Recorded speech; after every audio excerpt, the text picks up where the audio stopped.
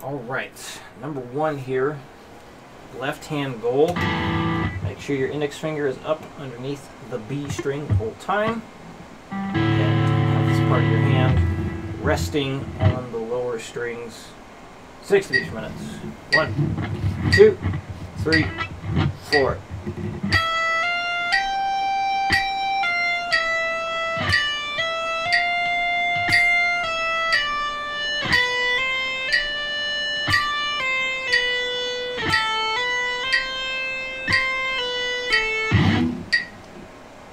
One 20.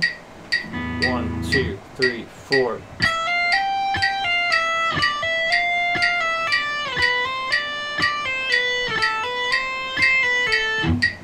180. 1, 2, 1, 2, 3, 4.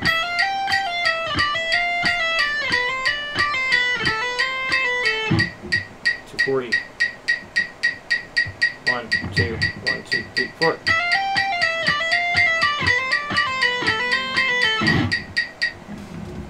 Number 2. 60. 1, 2. Oh yes, before I play. So this one, you want to make sure your index finger is up underneath the G string and also gently touching the high E string. Here we go. 1, 2, 3, 4. 2,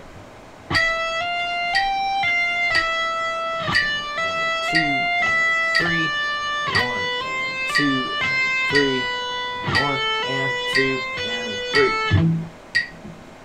120, 1, 2, 3, 4, 1 and 2 and 3, 1 and 2 and 3, 1 and 2 and 3, 1 and 2 and 3, 180, 1, 2, 1, 2, 3, 4, 240, 1, 2, 1, 2, 3, 4.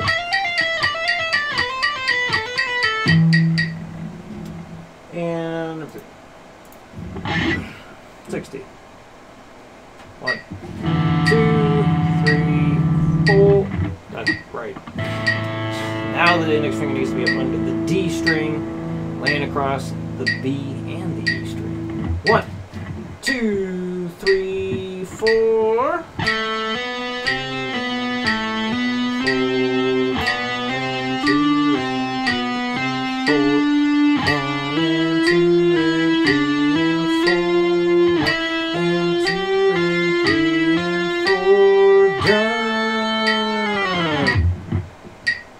120, 1, 2, 3, 4. 180, 1, 2, 1, 2, 3, 4.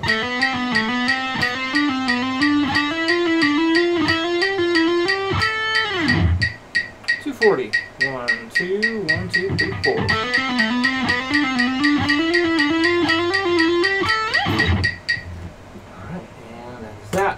Yeah, so for the chords, that's my suggestion, just to get some practice with the chord shapes.